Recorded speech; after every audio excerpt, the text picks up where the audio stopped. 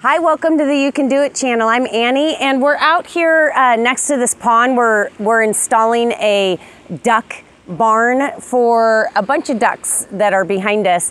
And we're gonna square up this building here, and I'm gonna show you just how easy you can square up a building so that as you're building it, you're not having to scribe in little mini pieces of plywood because you can't understand why it's longer on one side than it should be as it's going up. Well, there's a formula called the Pythagorean Theorem, and I know you thought you'd never use math after you graduated high school, but in this case, it's an extremely easy formula, and it'll square up any size building for you with no problems at all. So stay tuned, and I'll show you how it's done. So you have the Pythagorean Theorem right here, which is a squared plus b squared equals c squared. So if you look at a triangle, you have a on one side, b on the other, and then your hypotenuse is called c. So over here, you have your a here, your b going across, and then your c hypotenuse going that way. So you've just made yourself one triangle here and another triangle there.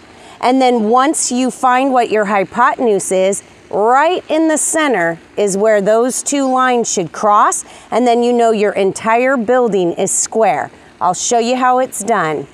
Okay, so we know that A is 69 inches, Chris wrote that down, and B going across, B will be 81 inches. It's C, the hypotenuse, that we do not know.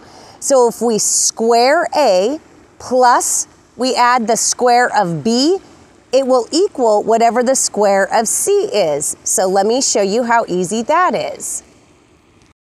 Okay, so we did the calculations here. It's 69 squared plus 81 squared equals C squared. So when I do 69 squared, which really is just 69 times 69, it comes to 4,761 inches.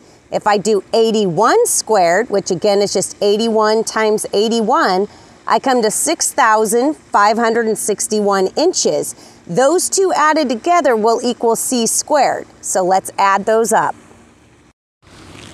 Okay, so we added 4,761 inches plus 6,561 inches, which then comes to 11,322 inches is what C squared is. That sounds like a big number, but in order to find C, which is your hypotenuse, you then just take the square root of this number and you will get the perfect length in inches for C. So let's do that. Okay, so again, we take that square root of 11,322 inches, and when I do that, I come up with 106 3/8 inch. So that means over here, my hypotenuse is 106 3/8 inches.